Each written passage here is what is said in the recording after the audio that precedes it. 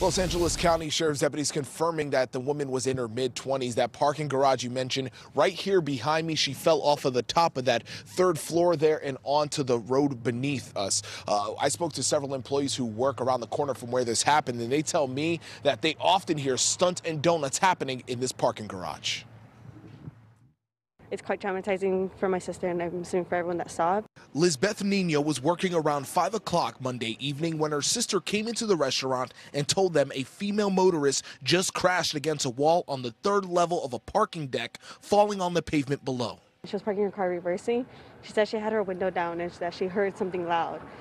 And the moment she turned around and looked behind her is when she saw the young lady on the ground.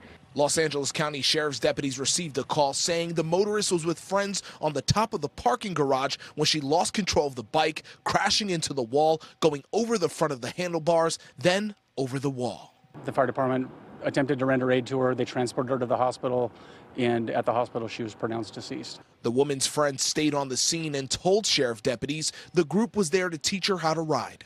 I know friends want to teach people, but if you're that interested in it, take a professional course. Diego Ramirez works at a sushi bar around the corner from the parking structure and says the garage is known for stunts. Tire sounds, or even late at night, it's really random. There's always activities happening like that, donuts upstairs, or even down here they do try to do donuts. The sheriff's department is working with the mall to find video to confirm if she was there to learn how to ride and not doing stunts or donuts.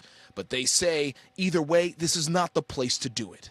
Both Nino and Ramirez believe more needs to be done by the mall and its security to make sure employees and shoppers are safe. They should probably have more security here, or at least more officers to try to stop that, but as of right now, it just continues happening. It's an empty parking structure. It's not always busy, so people take advantage of it.